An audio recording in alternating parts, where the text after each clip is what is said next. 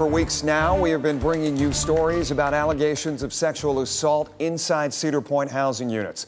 We have introduced you to several victims of sexual assault, and tonight we tell you about another type of victim. Lead investigator Brian Duggar has her story. Brittani Dunlap loves Cedar Point. She loves it so much that she worked there in 4 different seasons. But that love has been put to the test. She's no longer a Cedar Point employee. More than 2 weeks ago, Brittani says she was sexually harassed and threatened by a team leader. Now, she says she reported 2 separate incidents with a man to park security and was told that he had been reported by other women last year. And then she was called to Human Resources.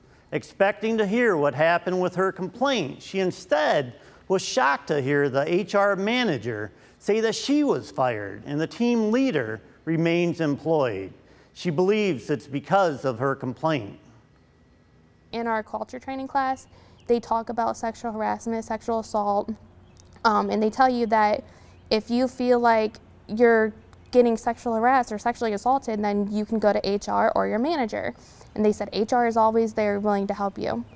And it just makes me feel like they're actually not. They're trying to protect these guys. Now, 11 Investigates sent Brittani's allegations to Cedar Point. Officials did not respond. And we also asked Brittani to provide us with verification of her employment this year, which she did. In addition, a separate employee contacted us to say that she had been harassed by the same team leader earlier this year. Now, we tried to contact that team leader, but we're unable to reach him.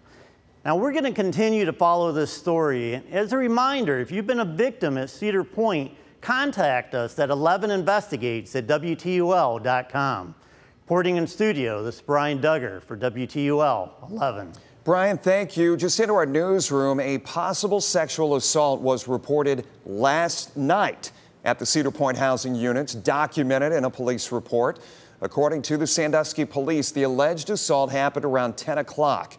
WTOL 11 is not releasing the potential suspect's name until that person is charged in the case. Sandusky police say they are currently investigating the allegation.